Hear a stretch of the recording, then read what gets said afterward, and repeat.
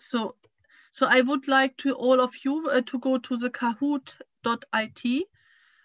This is the best one would be if you have a different device. So you might have a phone which you could use, and then you could keep the screen, or you can make the screen split so that you have on one side your own answers, as what you are going to put in. On the other side, you have the general results and the general questions. So to see how you can do it best. As if you can do it divided on your screen, you could do it, or as I say, take a phone and put kahoot.it into the phone. So I will stop this now and I will go to the Kahoot, and please, you get in a moment you get a PIN number.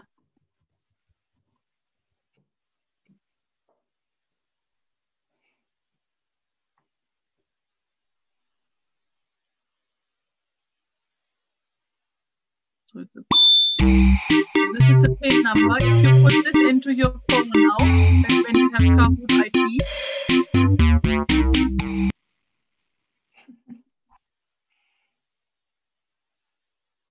Yeah, stop the music. Sorry about this. Otherwise, it's really hard talking against the music when I read the questions. Wow, everyone knows how to do the Kahoot. It's brilliant. Everyone is already in. So you must have, maybe many have done it already before. So I was told I can play with 2,000 people, so there should be no problem with all of you to come in. We should have, I think we were 80, is this right, Dallas? We have 90 with all of us here, so we're probably looking at about 80, 84. Yeah, so we might wait a moment longer for people to have a go to get in. We will have about 9 or 10 per row, so we have maybe 60 in at the moment.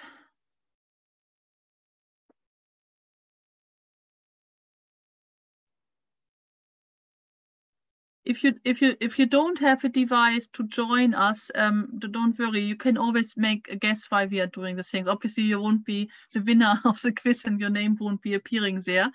But you can still kind of guess the questions. And what you will have on this the screen I'm sharing, you will have the questions.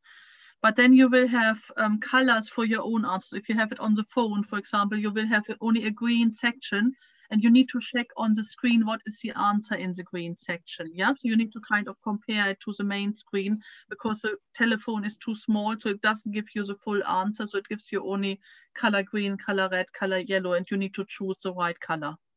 And this quiz is also on speed. So the one who is on top is the person who is hitting the button the fastest, so gives the right answer the fastest. Yeah, so it's not being, obviously you have to be right first, but then if you are the fastest, you will be on top of the leaderboard. Okay.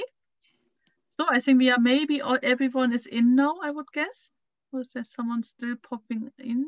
That's 70 at the moment. We probably have a few more, but I don't know how much of that is tech related. Yeah, so and there's another one coming in, so maybe give it a few more seconds and then we get started. As I say, if you don't have managed to come in time, you can always guess along as well, because you will see the question. You can just do it for yourself, that you always get the answer, like you do in television or something when you watch a show and you kind of not one of the participants, but you still guess what is the right answer. No? You might sometimes do this with quiz sessions. Okay, so I think I will start it now.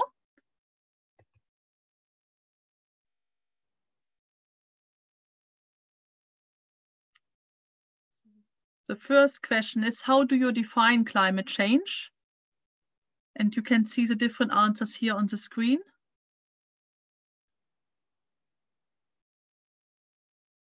So if someone actually can't read what is on the screen, could you make a note in the chat, send it to the chat, that we can make sure we read the answers all out for you.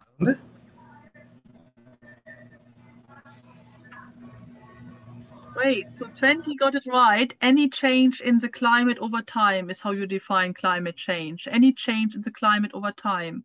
So it can be going up or going down. The temperature might be going up or down. It can be both ways. As any change in the climate over time is how you define climate change. And 20 got it right. Let's see who was the fastest to give this answer. it is, I don't know if I pronounce it right, it's a Shekit. Shekit has the highest points now with 900. Okay, let's go to the next question. It's true or false. Climate scientists agree that the climate has always changed. Is this true or is this false?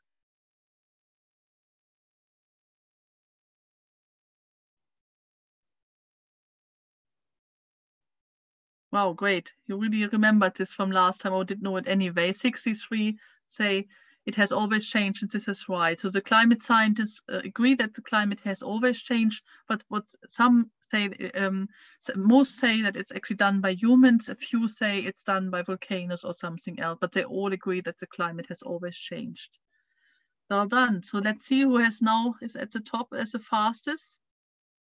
Someone with an A, that doesn't give away the name. So someone A is actually at the top. Well done. So let's go to the next question. Scientific consensus that climate change is caused by human is, and then you have to choose a percentage now. Also red would be 50%, blue 68%, yellow 97%, green 75%.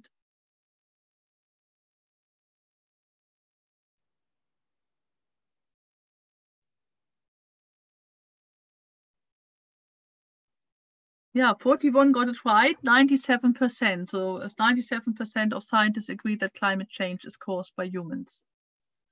Let's see who was the fastest to give this answer.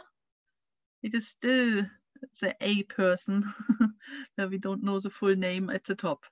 Okay, let's go to the next question. It is Abby Whitefield. Oh, okay. So how many countries in the world have on average higher temperature since 2010? If you remember, we saw a video about this last time.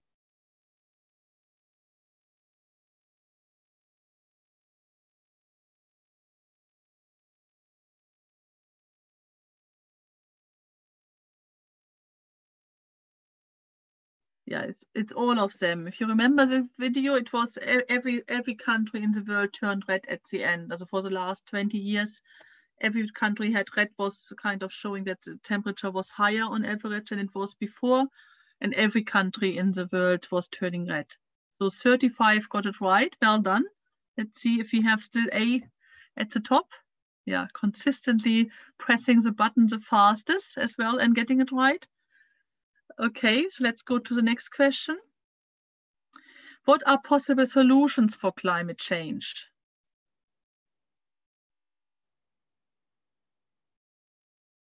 You might remember Project Drawdown, what we had there.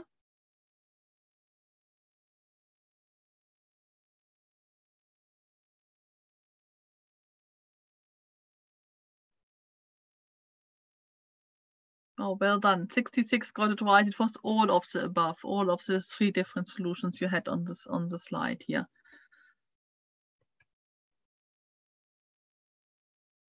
So did you say Abby is A? Yeah, Abby is still first, followed by Noah. Let's go to the next question. According to Project Drawdown, which of the following is a solution with the highest impact?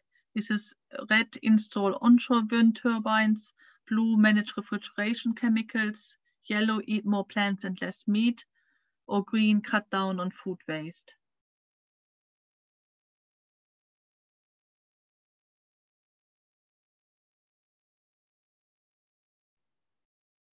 Oh, you did remember it well.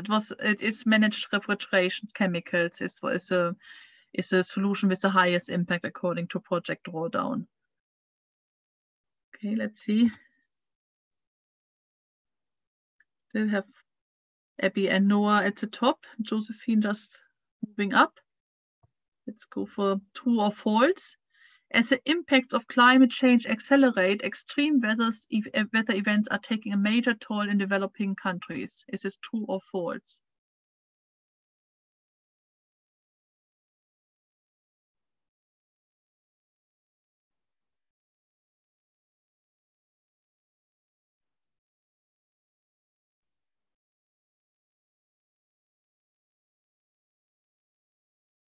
Yeah, you're right. It's 71 who got it right. It is true that actually that the extreme weather events are taking major toll in developing countries. And this is the first question of the ones where we now move over to climate justice. So we are having now questions where you might not know the answer before, where you might have to guess, or you might know already something from somewhere else about it. So let's see how the leaderboard looks. Still the same 3 people at the top. Let's see how it's going on now. As I now there are questions which you might not know because we didn't do them last time. So who will most likely be hit hardest by climate change? Will it be Kenya in the red, India in the blue, US in the yellow, or China in the green?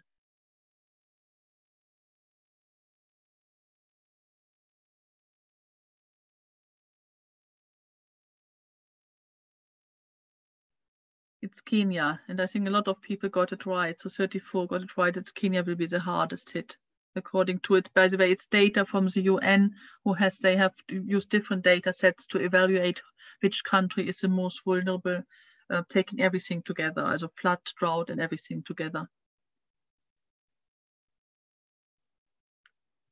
So Abby and Noah staying at the top, and MG say she is coming up. See, the UK has experienced recently frequent flooding. How vulnerable is the UK? What do you think out of 181 countries which were analyzed by the UN?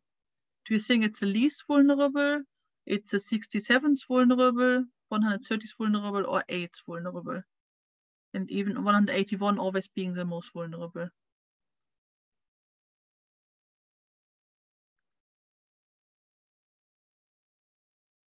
It's the 8th vulnerable, and I think 12 of you got it right. So it is not very vulnerable, actually. It's very much at the bottom, even so some people here might see themselves as quite vulnerable to it. So Abby and Noah still at the top. They might know these answers too. Okay, let's see with the next one. How vulnerable is the US? Would you say it's 22nd most vulnerable in the red, 45th in the blue, 5th in the yellow, or 70th in the green?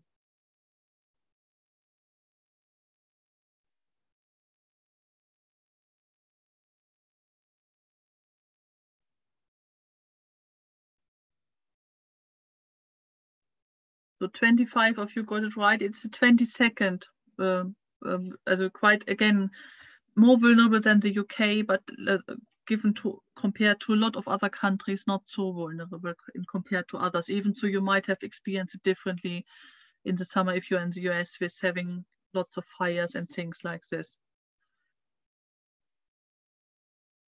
So now we have a move. ID is at the top, and then Geronimo. If people don't know the data, they might have to guess now. Let's do that. So how would you order the following countries in order of vulnerability, less to high vulnerability?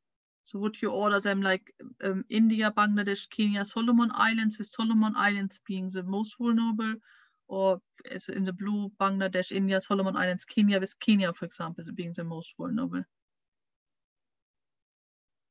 And the other options in yellow and green. Okay, 11 got it right. It's India, Bangladesh, Kenya, Solomon Islands. Solomon Islands, because of the flooding, one of the islands where a lot of the islands might disappear in the next time. So therefore, they are one of the most vulnerable when you rank them all together. So we have Geronimo being now at the top, ID second. Let's go to the next question. Why are the 4 countries listed in question 11, also in the one before, so vulnerable? Is it that they have red, no money for climate adaptation? Is it blue, flooding? Is it yellow, droughts? Or is it green, all of the above?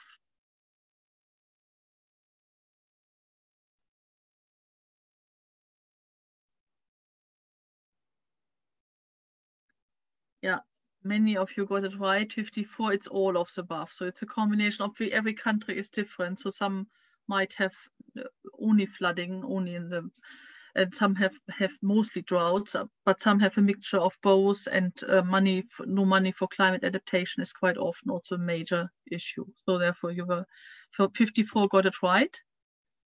And we have the same three at the top, Geronimo, ID, and Emma. Which of the countries below is responsible for the highest amount of carbon emissions per person? So this is now going for the emitters. Is this New Zealand in red, India in blue, UK in yellow, or China in green?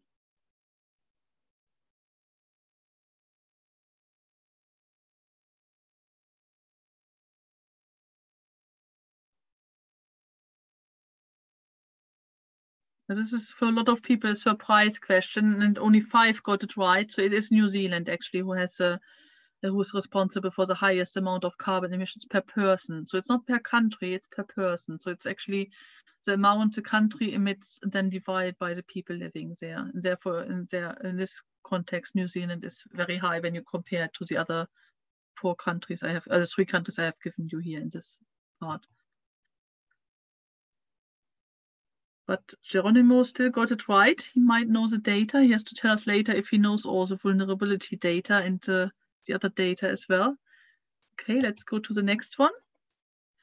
Which of these high emitters of carbon is also higher on the vulnerability ranking, as above place 60 out of the 181? And we had already US and United Kingdom in this quiz, maybe you remember.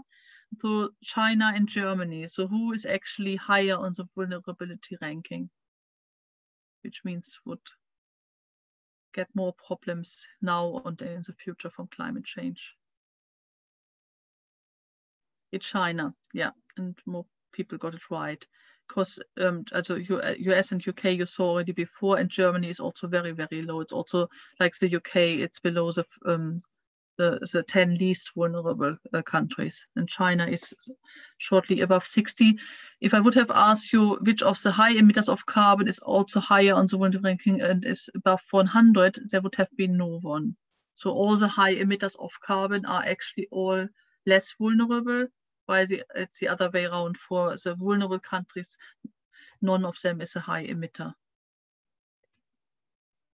Let's see with the Geronimo still at the top, Emma and then ID. Okay, let's see. Final question. Which of these high vulnerable countries has an energy consumption per person comparable to any EU nation? So red India, blue Bangladesh, yellow Kenya, and green none of the above.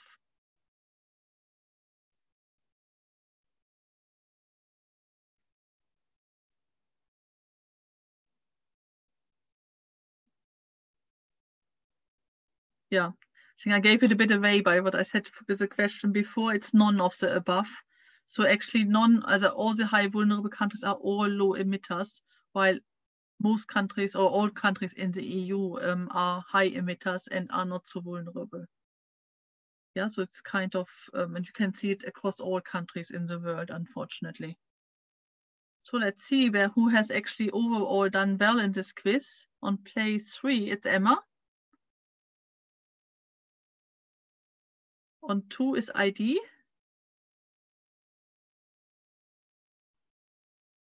And on 1 is Geronimo. Okay, and then runners up are Rohit and Eamon, we can see there. Okay, thanks very much. So I think Geronimo has to put in the chat now why he didn't know all these answers. Yeah, would you like to share with us? Do you know all the data, or was it just guessing? Or do you know all the data? Or you can also speak if you like, Geronimo. Is he putting some? Yes. Yes. Some answers just surprised me. Some I got them right and some I got them wrong. But generally, I think I got the idea. Yeah, okay. So you got 12 out of 15 right, no? So you got quite a lot right. Well done. Okay, so then let's go back to the slides. Hope you enjoyed the Kahoot. So I will go, the next part is still a bit on the climate justice aspect, and what I'm sharing with you, and this is why they look quite differently, are slides which are made by the Climate Reality Project. And the Climate Reality Project is something which Al Gore, who was a vice president in the United States around 2000, also shortly before 2000, so he was already, when he was vice president, very passionate about climate change, and he also designed he was responsible for a cinema, for a movie which was in the cinemas as well, and he has been really working on this topic all this time since he was vice president, trying to make people aware of what is happening, trying to get them to engage with this. And he has initiated the Climate Reality Project, and you can do a training with him. So it's kind of with him and all his facilitators. So they offer it regularly. So if you can, after the hour training, when you have done all 8 hours, if you want to get into a deeper understanding, you might want to also join the Climate Reality Project from Al Gore. It is very different to this training, because this training has a strong focus on climate solution and doing an action plan at the end. I think what you learn a lot in Al Gore's presentation is really about how countries are affected, and he will share much more what is the impact climate change has already on all the different nations. You will also hear about solutions in the training, but it's a big proportion is really dedicated to understanding what are the problems we have because of climate change already. And he will go in the different areas. So what is the problem which we have with food supply already? What is the problems we have with biodiversity and so on? So he will go into this in much more detail than I do in this training. So if you want to do it in addition to this training, I would, you please go ahead, and I have the links after these slides. I will give you the links. So I have just copied and pasted, because I have done his training this summer, and so I'm actually what is this called, climate reality leader. So I'm allowed to use the slides, and I have copied this slide, but somehow I couldn't manage to get the numbers right at the bottom. As the moment you copy it into the slideshow, it makes them all messed up. So on the left-hand side, if you could read it properly, there's 1880, so it's the year 1880. On the right-hand side, it's the year 2020. And you can see, similar to what we have seen for each country, if you take the global surface temperature, so the average for the whole world, you can see how it has been in 1880 on average lower than before, and then it has become slightly higher, and obviously now it has become higher. You can see how it has been consistently higher in the last 20 years. Yeah, so this is a slide he's providing. So, and there's a 72% chance that 2020 will be the new hottest year ever, because, you know, we have heard in the news all these years, like in the last 20 years, most years we hear that it's the hottest year ever. And it's quite like the 2020 will now be the new hottest year ever, if you take the average for the whole world.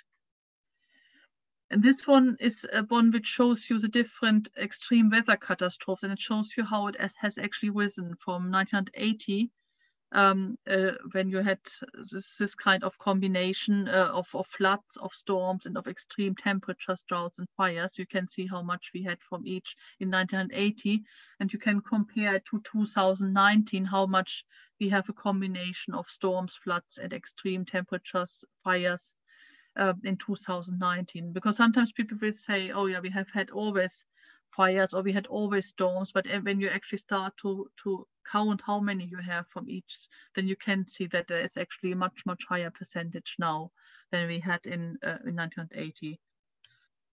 And I will give you only a few. What Al Gore does is really to always kind of show you the most recent events. So I did this in as a training at the end of August, so it's slides which we used around this time. I didn't unfortunately have time to look at the newest slide pack. I'm sure he has a newer slide pack which have even recent events. So this is more the ones from the summer and slightly before. So this was Miami, Florida. Miami just recorded its hottest week ever. Then this is from Bangladesh, and I thought it was also the quote from the farmer there is, all our crops, even our trees, have been destroyed. What will we do? And this is actually from this year as well, from the 21st of May. Then obviously you can see with the kids here that it's especially hard in the time of COVID to have all these cyclones and so on. So this quote is actually from that we are facing a dual challenge of cyclone in the time of COVID-19. And this is a cyclone evacuation camp in Orissa in India in 19th of May 2020 this year. And this one is from Kenya. It's from April 29th, and this is about 100,000 families were displaced by flooding in Kenya. So you can see that there are loads of, and I mean, as Al Gore is collecting from every country in the world, and he goes on for 1.5 hours like this, so that he shows you one country, one major catastrophe after the next kind of, so there are loads. So it is quite, as I found it quite depressing to watch it. So there are loads more, but I think what is also really important is that you have, on one hand, you have the countries who are more vulnerable to it. So we have seen a few of them just now with the slides, and you had them in the quiz. But also when you look in the countries who are maybe as a country overall not so vulnerable, like I said to you before in the quiz, that the US is in itself is not so vulnerable. It's 22 from 181. Also there are lots of countries, more over 150 countries who are more vulnerable than the US. But when you look then more closely, for example, for the US, you will see that in the people who are hit hardest by climate change are often in these countries, even in these countries who are not so vulnerable. They are the people from a lower socioeconomic background. So it's often people who are more vulnerable in the country who then are hit hardest by climate change as well. And this applies to every country, whether it's the UK, US, Australia.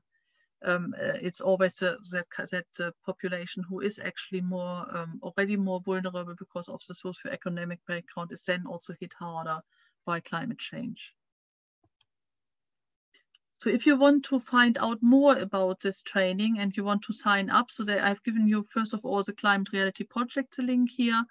And then you have also the Climate Reality training, which you could join. And I believe they do a next training sometime in January or February. They have the next training. It's also for free, so you can join it for free.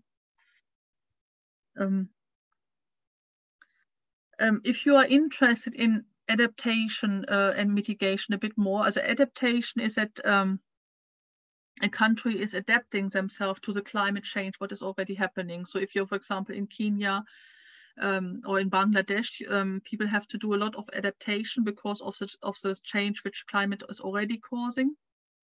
So you will learn about, I have a colleague, for example, here at NTU, who is very much working with universities in Africa, and he is actually looking into adaptation. What is the climate change education we need to do there to adapt to climate change?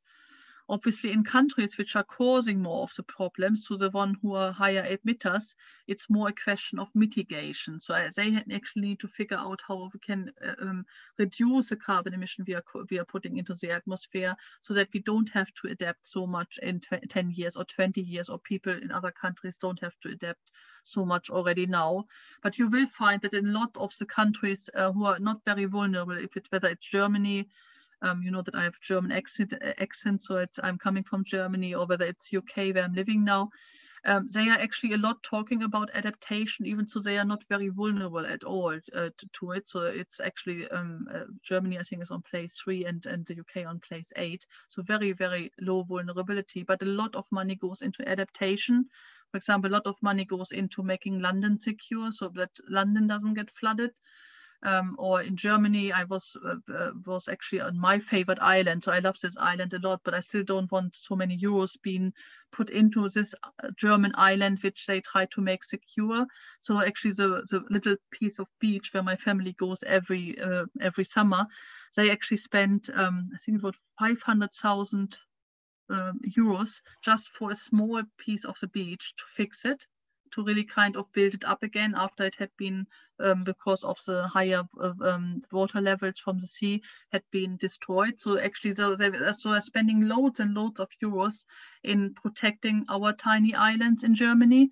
As I say, it's my favorite island in the world, so I would like to actually it to survive. But it's a question: should we do this really as a country who is emitting so much? Germany is one of the countries emitting so much.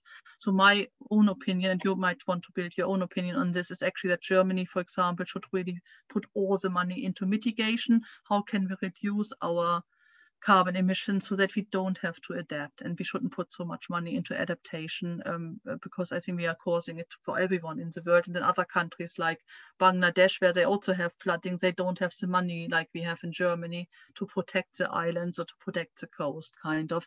So I think for me it is really a question of really focusing on mitigation. But in case you want to look into this more and also understand more about adaptation, please, here are two of the links. But this training is mainly about mitigation, because I think, as I say, it is for me the most urgent thing is now to do the mitigations, that we don't have so much problem in 10 or 20 years time. And when people sometimes, I had students, for example, coming from different African countries, and they realized also for themselves that a lot of the students who are, for example, studying in the UK are not from the lower socioeconomic background. So actually, if you are from a country which is more vulnerable and might need more adaptation, but you are still the one flying around the world and going everywhere on plane, eating loads of meats and stuff like this, it might be more important if you're from the vulnerable countries still to work on mitigation. So this is why this training is really on mitigation, and the focus is on how can we reduce our carbon emissions. Okay, so let's go on. And now I'm handing over to Rajul. So I will stop share and Rajul will share, no? Yes, Petra. Okay, so I will stop share mine. All right, and I'll start sharing my screen. I will be sharing about a tool that's called the Global Carbon Atlas. And just continuing our discussion with Petra, I will just take us through how this tool is useful for us and what all can we learn from it. So just give me a second as I go on to the right slide. Okay, that's the right one. And there we go. So the tool is called Global Carbon Atlas. And we'll take a look at this tool. The link has just been posted in the chat, and I'll request just someone from the facilitators to reshare that link again. You can open it simultaneously as I talk to you, and I'll walk you through the different steps about the Global Carbon Atlas and how you can make use of it. So we'll go over step by step, understanding what are the consumption levels across the world, and we can take a global overview of it on the world map. We can think about how much of carbon dioxide emissions are created per person in different parts of the world. We can also take a look at different regions of the world, and there are rankings that are available that can be taken a look at. So essentially, we'll go through all these steps, and I'll start sharing the tool essentially. And now that you have the link, you may wish to explore it simultaneously as we go forward. So I'll bring us to the actual tool.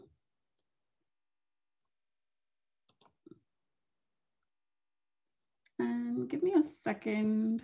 Yeah, sometimes these links just disappear.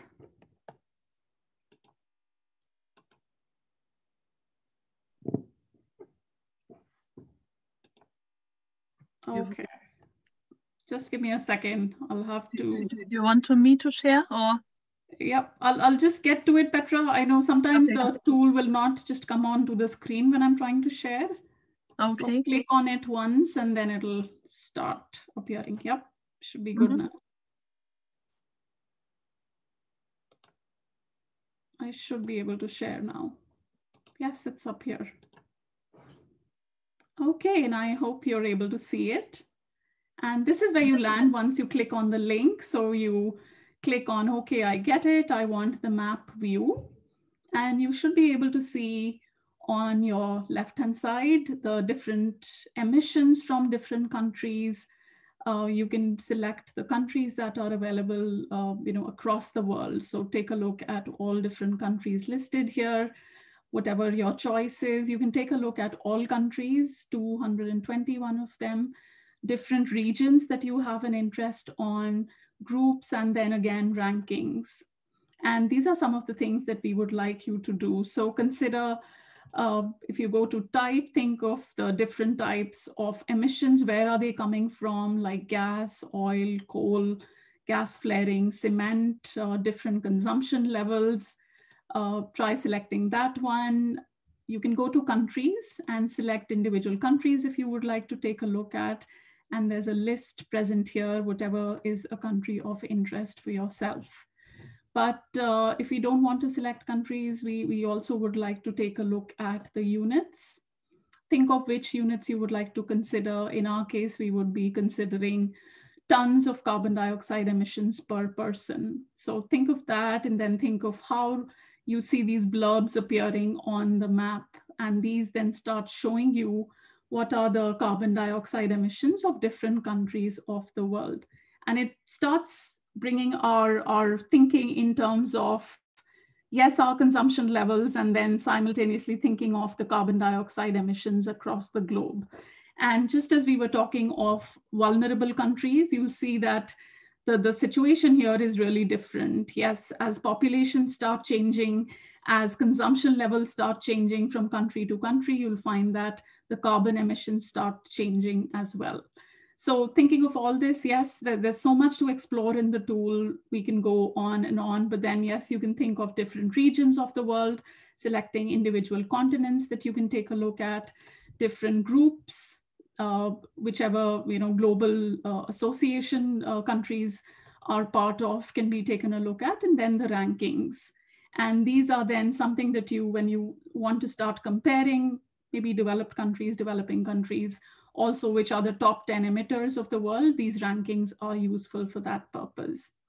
If we start moving to the right side of the tool, you'll see that there are different kinds of views. We are right on now on the map view.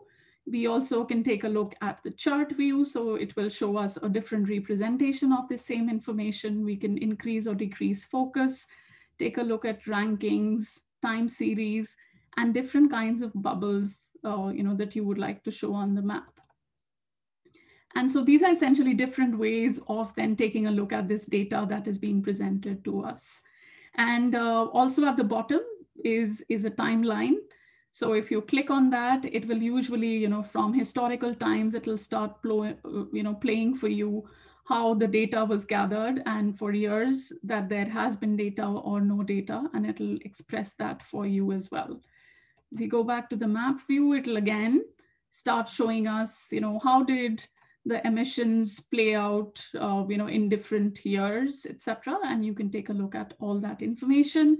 At the bottom, then, yes, sources of information, how all this data is gathered, is explained, different help features, methods that have gone into the scientific analysis of this data, and you can also share and download from here. So really helpful tool. Another feature that I often find very helpful, and I'll just point this out because I find it very useful for engaging audiences. If we go back to the home button, it also gives you a very good historical perspective through the use of the carbon story. And this is something that I love using with my students when I'm talking to them about how did we reach where we are today. And they love to see the historical perspective through the carbon story. So that's something wonderful again. But yes, for our purpose today, we'll give you a tiny task that go to the Carbon Atlas, and I'll stop sharing this. If you go to the Carbon Atlas, go and take a look again, and I'll put it for you on the slides here to see. So what we want you to do is, we want you to identify for us the top 10 countries based on the unit of tons of carbon dioxide per person who are the highest emitters of carbon dioxide emissions. So those are the tasks for you. How can you reach that step? If we just think of selecting consumption And then in the units, select tons of carbon dioxide per person, and then go to the ranking scale. The tool will identify for you which are the 10 countries, and they are ranked from 1 to 10, which are the highest emitters of carbon dioxide emissions per person. And I'd like you to list down those countries in the chat for us. So we'll take a few minutes for this work. I guess 5 minutes. Is that good, Petra? Yeah, I think this should be 5 minutes. We will see when your answers are coming in. So if you go for it now and then put the moment you have found it out, what is the ranking, and you put your results there, we will see it. And then when you have it very fast, please try to think about also what are the reasons for these countries to be at the top. So what are they doing that they are such high emitters? And put this in the chat too, please. So consider consumption in the type, consider the units as tons of carbon dioxide per person, and then just think of also the reasons, possible reasons of why is this the result? Why are these countries the highest emitters?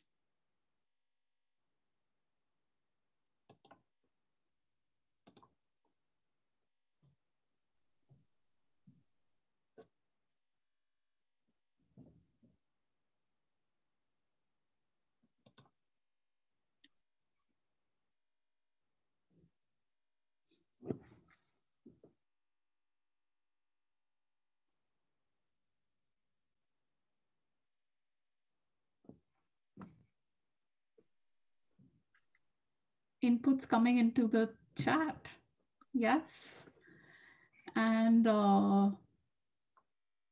it's good how quickly we have managed to reach the data.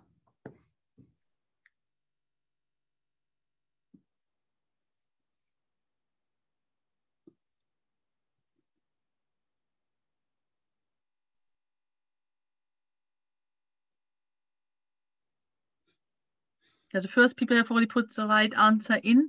So please try to think about, also the really fast ones here, what could be the reason for the 10 countries you have listed now?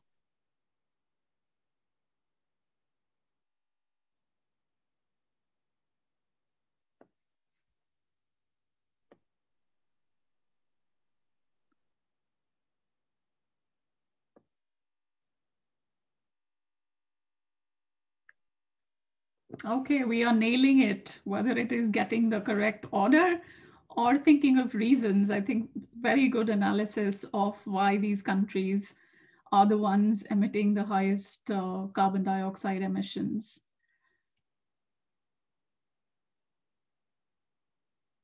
Lots of responses, and I'll just narrate some of them. Yes, high dependence on oil, usually small countries which are more dependent on transportation of goods, high energy consumptions, overconsumption of products, oil-rich countries, high GDP per capita. GDP is correlated with energy, which is dependent on fossil fuels.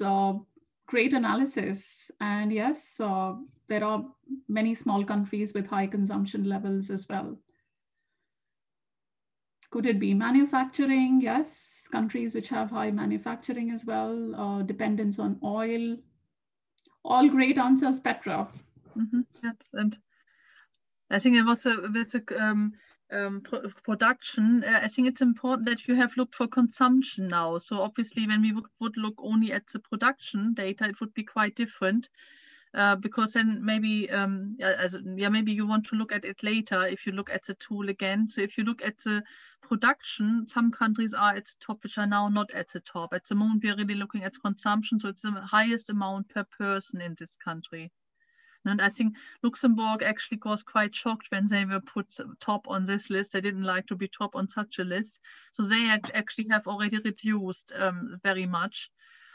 So at the moment, as this data hasn't been updated since 2017, as in this tool, so they are now better actually. But still, the other countries like Qatar, Kuwait, they are still in the same very, very high order, that they have very high emission. And I think you got really lots of the right answers here. It's because they are oil producing countries, because they do everything from oil. Obviously, if you have oil in abundance, you are keen to use the oil kind of, and they don't use, for example, for the air conditioning as one of the high impact solutions. A lot of them don't use solar energy to run the air conditioning. They use the oil, which they have in abundance in these countries. And this makes it so high per person, the consumption. No? Yeah, so I think we have really lots of good answers here. So I think we have to move on. But one question, and this is from Michael, and he says, what does type territorial mean in the Carbon Atlas? Territorial is really measuring it for the whole country.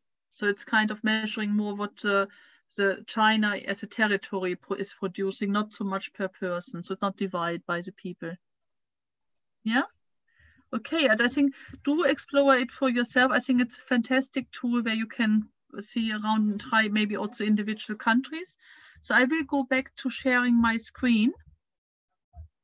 And so I'm putting this up now. Oops, not really on the right slide here at the moment. You can see my screen already, no? Yeah? Yeah. Yes, Petra. Okay, so the other one I would recommend to have a look is, it's the next one, which is the climatewatchdata.org, because there you can also find the information around the vulnerability. So if you go to this website, you get ideas on how this has been calculated, the one I used in the Kahoot with you, and you also get some more information on individual countries which have very high emissions, and you can explore them. So this is maybe a good link for you if you want to actually dig deeper into things, to go there as well. Okay, so then we move on to the next part. And I have seen that our other facilitators, Jennifer and Helen, have joined now. Welcome to you as well. So we will go now to our future scenarios, will be the next task. As part of this task, you will have a little coffee, water, whatever break. So when you do look at the slides for yourself, you can decide either you spend the whole time and looking at the slides, or you might want to get a glass of water or whatever you need. So it's 10 minutes, but includes the 5 minutes break if you need a break, because maybe some people, if you don't need a break, as it's only 2-hour session, but there is a chance to get some water or something if you want to. So the first part will be 10 minutes on your own, so you have time to look through the slide pack for yourself if you haven't done before the session, so that you get a bit of an overview. And what you will learn with this activity is how the future might unfold if we don't do anything. So what is going to happen in the next 20 years if we don't do anything, and then also how could it look like if we do things. So if we do actually put solutions into place, how would then the story develop in the next 20 years? So we will share this with you.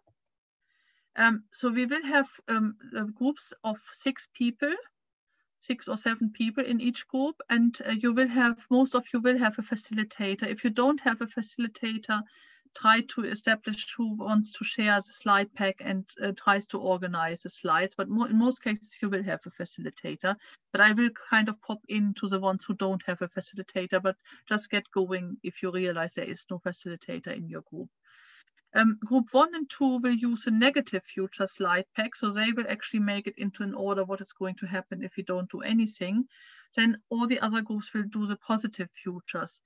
And this is because really it is not so nice to do the negative futures, but obviously it's important that we know what's going to happen if we don't do anything. So if you're in the negative futures group, I hope we will cheer you up afterwards when you see the positive futures narrated by another group.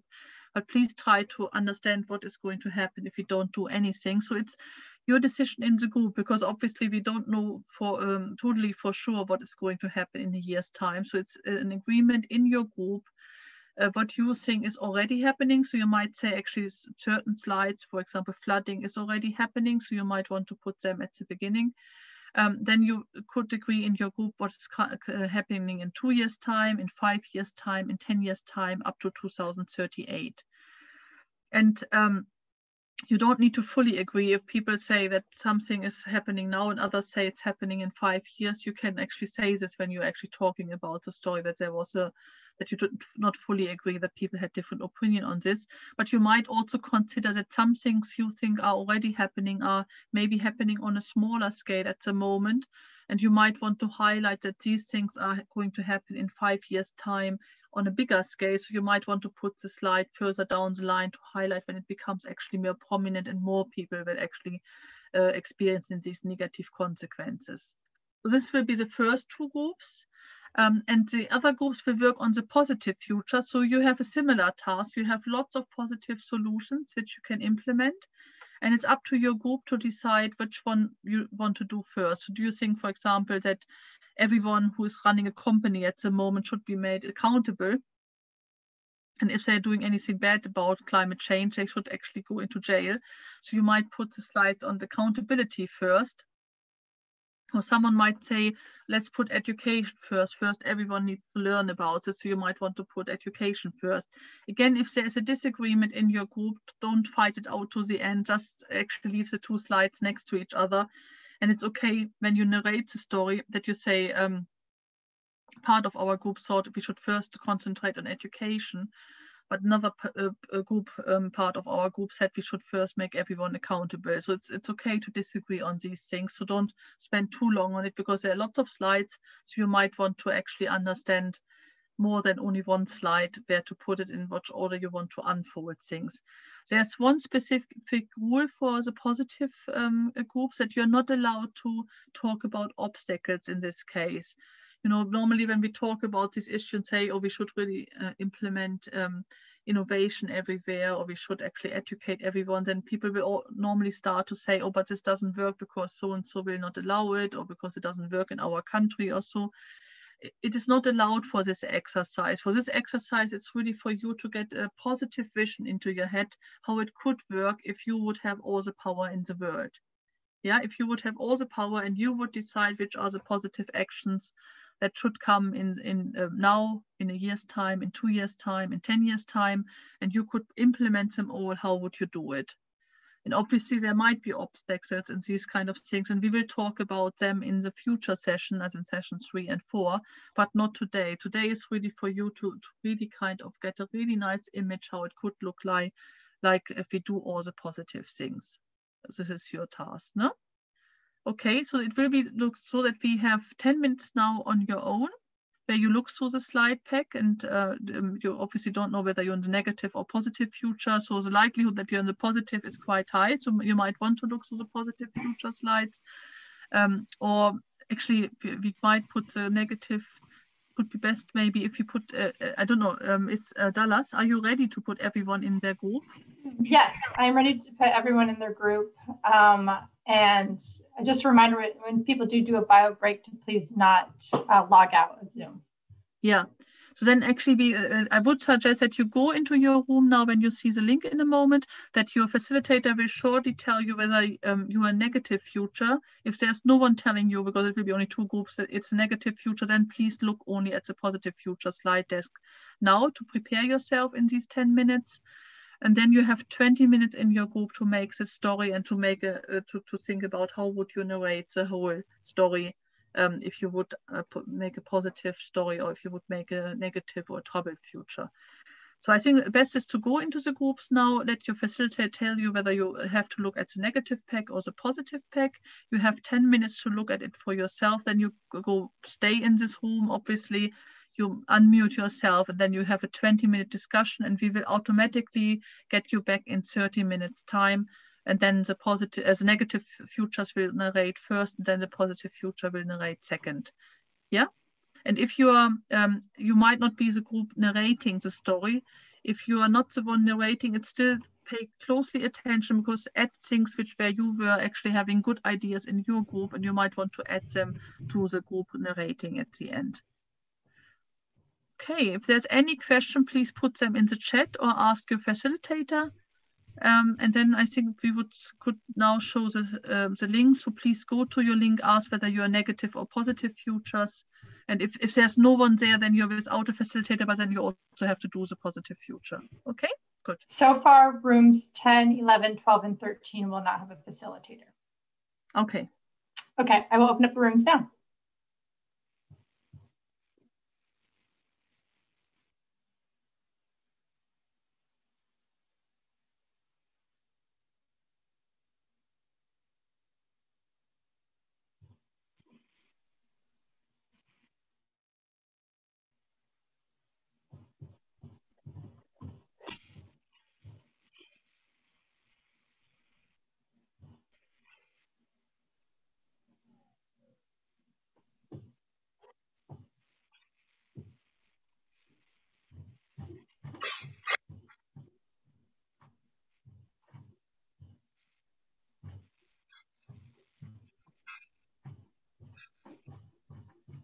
Hello, it's Helen here. Can you hear me?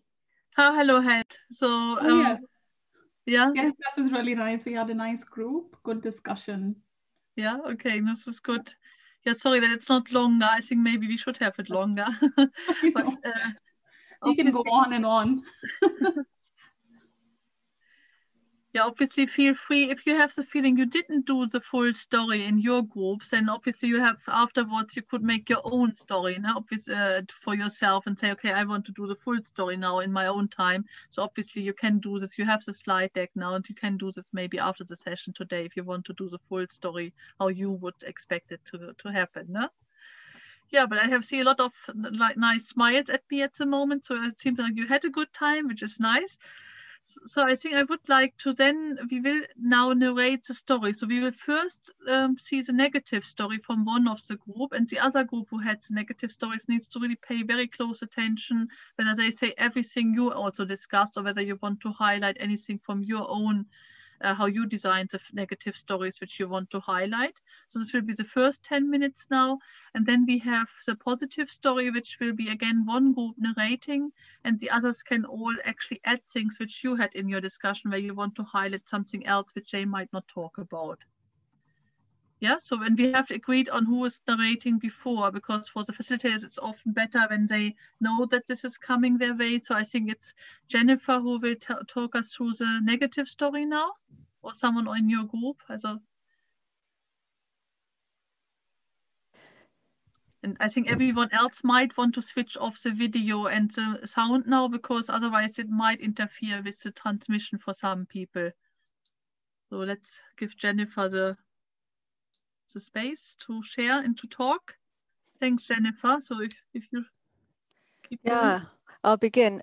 Thanks, Petra, for this opportunity. So our group had a bit of discussion live and in chat about things that are happening now, 2 years, 5 years, and 10 years. And so I'll sort of cluster these into different categories, sort of things related to people, things related to land, and things related to water.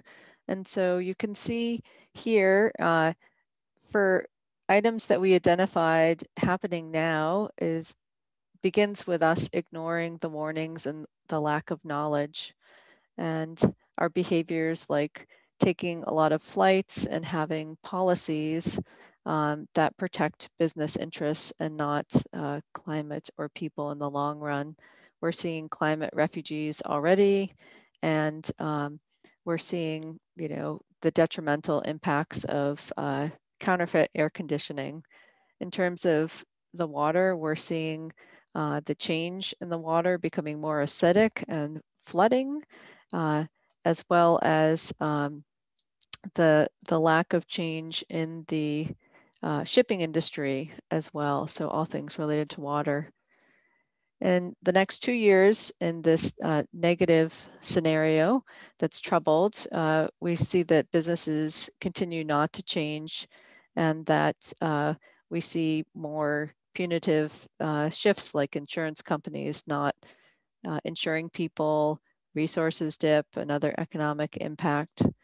And as things accelerate in 5 years, we see imbalances like heat waves causing many problems, in particular destroying lives, crops, deaths. Again, water being a key issue, the black market for water, water stress, increasing urbanization, and then discouragement through the collapse of the climate targets. Then in the 10-year frame, we see just very large scale major disruption in terms of economic disruption, political disruption with war, you know, cost imbalances, really the collapse of the economic systems, impacts on the land in terms of permafrost, the deforestation accelerating as well and impacting the carbon levels. It all really continues to go into a total tailspin with the impact on biodiversity being cut in half and continued impacts of the Arctic thawing impacting methane release, which is very bad as we know, and then that causing the sea rise impacting island nations. So it's not pretty, this scenario that we've created here. That's it. Anyone feeling a little heavy? Yeah, thanks, Jennifer. If anyone wants to add something from either Jennifer's group or from the other negative future group where you had something similar or you had something maybe different, that you thought something was happening earlier than Jennifer's group thought, or anything to add from anyone from the negative futures? I could add from my group, we had a very similar timeline as to Jennifer's, but we started off with the context of urbanization and went forth on this knowledge of cities continuing to develop without anyone really understanding the consequences of that. Okay, so it was very similar, or did you differ in any way? Was there a point where you would differ from Jennifer's story? Yeah, I think that was the only difference, that we started off with urbanization instead of thinking of it as super far away. Oh, okay. Yeah. Okay. No, thanks, Ashley. Yeah. Okay. So I think this is really negative and we should shake it out. Normally, when I would have you face to face, I would say, shake it all out, shake it, put it away. We don't want to see this. Obviously, it's our future. We are still designing our future, and hopefully we design it in a better way. And we will do things now which will change the future and will not, doesn't unfold the way we have just seen. So hopefully you will now give us lots of inspiration how we can do it better and how we will actually make it into a positive future. So I would like to ask the first narrator to tell us now about the positive stories, which I think is Rajul, no? Yes, Petra. And I've started sharing my screen. I hope you can see it. And so this is the output of a discussion in group 7, and that's the group I was facilitating. And so we had a really nice discussion about what should we start doing right from the beginning. And so immediate actions that the group felt needed to be taken were, we decided to put the onus on people, all individuals, that it's all individuals who need to start acting. And when we start taking small actions in both our daily lives, personally, but also professionally, we'll find that, you know, we're making great contributions to help counter all global challenges. Another really great input was essentially something simple that we can start off with is just changing our diets. And that's one of the simplest steps all of us can take in our lives. Moving from meat-based diets to vegetarian diets, quite a simple change in most parts of the world. Also bringing in forestation, growing more plants and trees, and naturally capturing carbon dioxide and countering global greenhouse gas emissions. Things that are happening already around us, like telepresence and innovation happening for making technology accessible, affordable to counter all our global problems. And then, yes, thinking of efficiencies, of course, the need for political cooperation. Women's education can play a big role, as can family planning, etc. So we are countering population. And then really thinking about different ways by which we can think of renewables and more extensive use across the world, smart grid, building management systems, thinking of producing energy from waste, and of course, yes, efficient modes of transport, then improving the way we use land, bringing in more accountability, reducing corruption across the world, thinking of, yes, more viable transportation systems while reducing emissions, water efficiencies, and then thinking of solutions for decarbonizing economies across the world. And then, yes, things in the long term, like 10 years and beyond, well, change of behaviors that systemically can help us move positively forward. And that would lead to improvements in, yes, standards of living, supergrids, etc., established. But hopefully at some point in time in the long term, our population on the Earth will stabilize and the population rise would start to taper off. And then, yes, carbon dioxide emissions can reduce.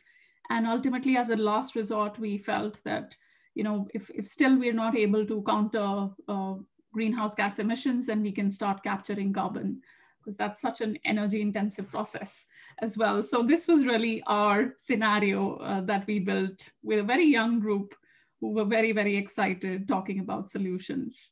Okay. Over to you.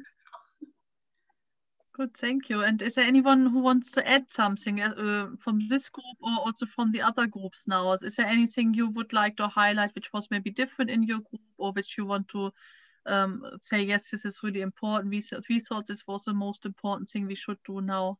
So it's open to everyone to contribute now.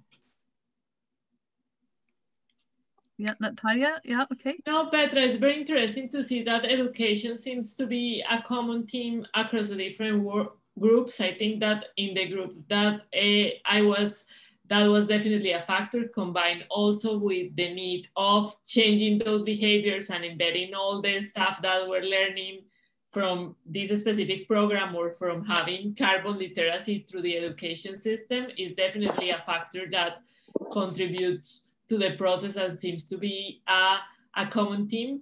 The group I work on was also very interested on all the changes that are connected to the relation between, for example, our dietary decisions, land use, afforestation, nitrogen fixing, like the connections between the different possibilities to create that possible future. And we seem to be organizing them in blocks. So it was like the education block on one side, the policy, action, and accountability on the other, the stuff related to agriculture, land use, and food on the other, also everything energy related. So all those blocks were definitely there, and it's definitely a connection with what Rajul was saying, but also like the perspective of how other issues come to the table as well and are prioritized by at different levels, let's say. Sorry. Okay, we are showing hands now. I think Raik was first on my screen, at least. Obviously, I can't see you all, but Raik, Werner, if you. Yeah, so I think what this exercise also showed is that you can't really do this chronologically and do one thing first, and then once that is done, you start the second thing.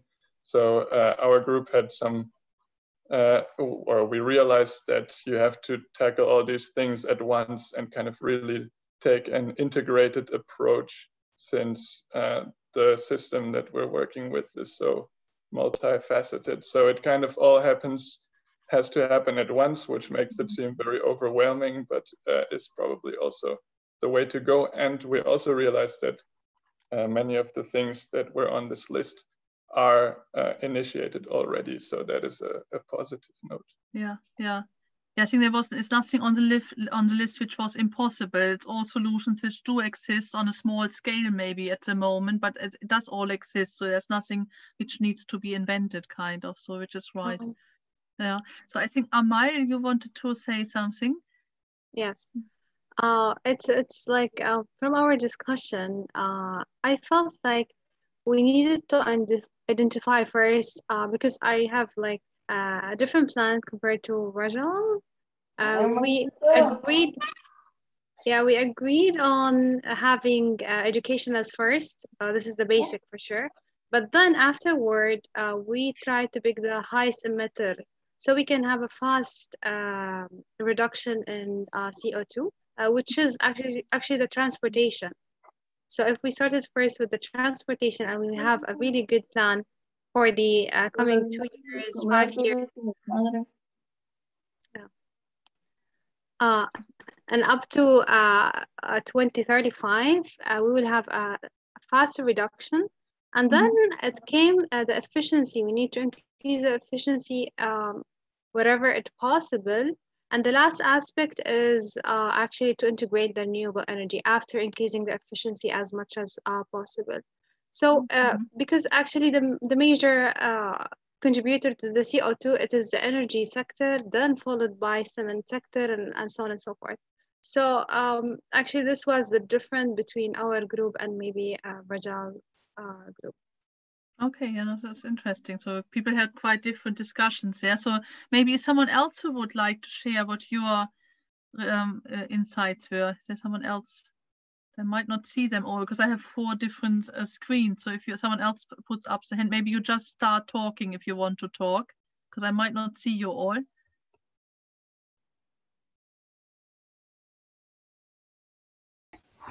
I think Helen wants to talk. Helen is already talking, but I think her. So Helen, are you talking? Helen, you are not. I am, yes. Can you hear me okay? Now we can hear you, yeah. Okay. Yeah, in our group, we had similar discussions to some of those other issues, but we very much felt that people and politicians were the key ones to consider, and we spent quite a while debating which was going to be more important of those, and very much going back to that issue of timing and what's urgent rather than what's important, and it's really hard to unpick those. We took a vote and we went with people. We decided because we can act very quickly and possibly more quickly than politicians. However, we have found recently that politicians can act quickly when needed, much more quickly than they ever have in the past. So we know that this is a practice. The current situation is a trial run for taking urgent action.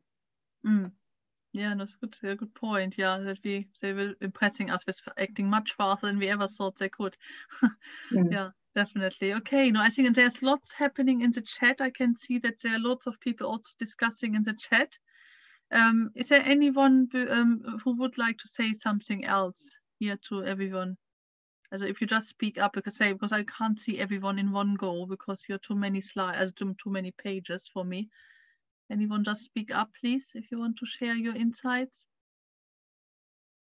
You can also, if you go to the participant section, you can raise your hand and then I'll be able to see if you're raising your hand. Yeah. Okay. Maybe not anymore. Okay, then, yeah, I think it was great. And also that you have, obviously there is no one right answer, because we are still designing our future. It depends on our action now. And hopefully you had good insights in your group and that you thought, yeah, this could actually work if we do it this way. That this could actually work. So so I hope so to please do take some notes afterwards, because obviously question 1 in your assessment form is exactly about this, what you have just done. What should we do worldwide to get to carbon neutral by 2038?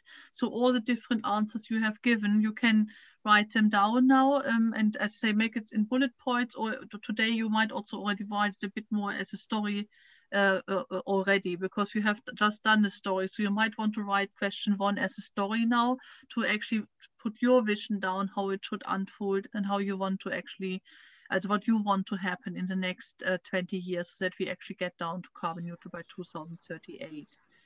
Yeah, so please do this after the session. And as I say, there is no, the future, we are still designing our future. So it's up to us to really decide what should be done. And I'm sure there are different ways to a good future. So it's okay to disagree on this part, as long as we all try to work towards a good future. Can you see my slides now? Yes. Yeah, good. Okay. Yes, we can. Good. So this was actually that we shared our story. So we just finished this. And as I say, if you want to look through the negative future slides, if you haven't done it, please do after the session. You have both packs. Or if you want to look through the positive futures in more detail, make your own story or make notes from it, please do so as well. And I really would recommend that you write down your key insights from today's session. And when you have done this, you don't need to do any further prep for session 3. So just make these notes so that you don't forget them, because obviously we will have a big question, not a big question, this is, I just read question. We have a big gap until the next session. So because next week, it's actually in 3 weeks time when we meet again. So you might otherwise forget all the nice solutions we had today if you don't make a note today or tomorrow about it. And then we see you again in session 3, where we will actually do more of the positive futures, but we will also, as in the positive solutions, but we will also start how to calculate them, because obviously at the moment it was just based on your general assessment, but in the next session you will learn actually how to analyze and calculate the different solutions. So what if I do this solution, how much will I save here? If I do this solution, how much will we save there? So we will, the next one will be a lot about the calculation. And it sounds a bit more scary. If you don't like math, it sounds maybe scary to you, but it's pretty straightforward. It's not too difficult. And you will get lots of nice new insights, and we will make it quite fun as well. So you will do a quiz again. We will kind of guess, is this activity more, this activity more, and you will kind of try to establish what you know about it, what you guess, and maybe you have a gut feeling for certain action as well, which one will have more impact and which one will have less, but you will also know how to calculate it. So this will be part of the next session. And we will talk about the climate science, because I think it's important for you that you understand how these solutions, why they are all successful and why we should do them now, and what should be the next one, the first one we are doing. And we are talking about the climate science which is behind it next time, so you get a good understanding what are the most important things you need to know about climate change science, about carbon sinks and so on, and how this is related to the high impact climate solutions, so that you can easily talk to someone else and explain it to them as well. And I hope that lots of you actually want to become trainers also, that because I would really hope that a lot, because you come from very different universities, that a lot of you maybe after you have done the training yourself, after all 4 sessions, you might want to become student trainers to other students, which would be fantastic. And I would love to help you to set it up in your university if you want any help. So hopefully you will actually make a note of all these things, and we will share this as teaching resources with you if you want to train other people, if you want to train your fellow students or to train lecturers on this. So we will share this with you after you have done all the 4 sessions. Okay, so I hope this was for today. So if you have any, this is again for who has helped with designing the slides for today. We would also, I would also like to thank very much all the facilitators who have been so kind to actually join into today and who have helped with facilitating the second hour. We will need facilitators again for the final session. We don't need it in session 3, which is in 3 weeks time, but we will need it for session 4, which is after Christmas in the new year. So if you want to help with session 4, please do send an email to Natalia, so that she knows that you are willing to help in session 4. And we have a pre-meeting with people who are willing to help as facilitators the day before, or 2 days, I think no, 1 day before, actually it's on the Monday, because it's always a Tuesday when we meet. So we will invite you to a pre-meeting if you want to be a facilitator for session 4, which will be in January. So then send an email please to Natalia. Otherwise, if you have any other questions, please also send an email to Natalia. Natalia gets lots of emails. I'm really sorry, Natalia. You get a lot of work with this. That's okay. If I don't respond efficiently enough, just send it again, and it will go on top of my inbox, and we will be able. We hopefully will be able to be up to date on your concerns and questions. Yeah, and you might know that there's a celebration in the US now, so you might not get an immediate answer, because I believe a lot of people are now going on a break in the US for Thanksgiving. Am I right? Yeah, or not? I think most of you know. Yes, you are. We're going on break Thursday and Friday. Yeah. Okay. So. We wish you all a good break. And then if you have any questions now, I will stay behind. Dallas will make me the host now, so that I can talk to anybody who wants to stay behind, because you might have questions about anything, or you want to talk about anything which you had in the session also. So I'm happy to talk to anybody who wants to have a little bit of a chat after this session. Otherwise, as I say, I would like to thank everyone who has helped today, and I'm looking forward to seeing you all in the next session, in session 3. Okay, thanks very much, everyone. Goodbye then. So actually, I would like to see you before you go all the way. Can you unmute and at least I'll take the video off actually, right? And to say goodbye. I think it's always nice to see everyone. Okay. Bye. Bye everyone. Thanks for joining today and for all the input you have given. Okay, see you. Bye. Thank Bye. you. Thanks. Bye. Bye. Thank you. Thank you. Bye. See everyone. Bye. All right, Petra, make you the host. Thank you. Okay, bye. Yeah, please do. Thank Yeah, you. so please you can Bye. stay behind if they have a question. Bye. Thank you. Bye.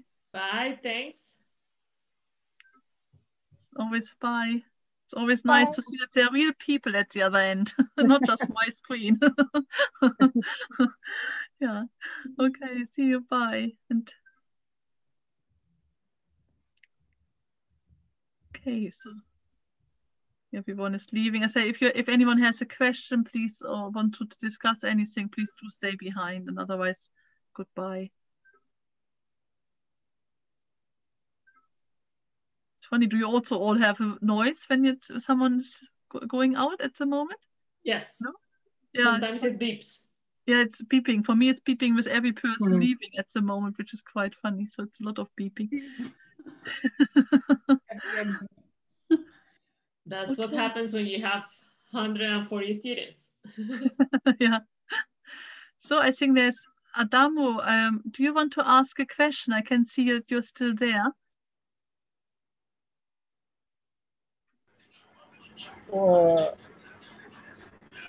I don't have any question, but I was very excited with this session, and I don't have any question by now, but I should probably try to ask you later on.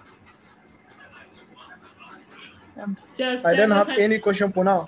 If you have any other questions, just send me an email and I will be happy to answer them or to pass them to Professor Petra if need be.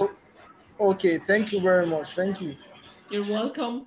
Yeah, thanks very much. Thanks for joining us, Adam. Okay, bye. And thank you for your help with one of the groups as well.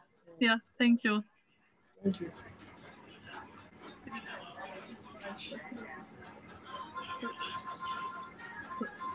There's still oops.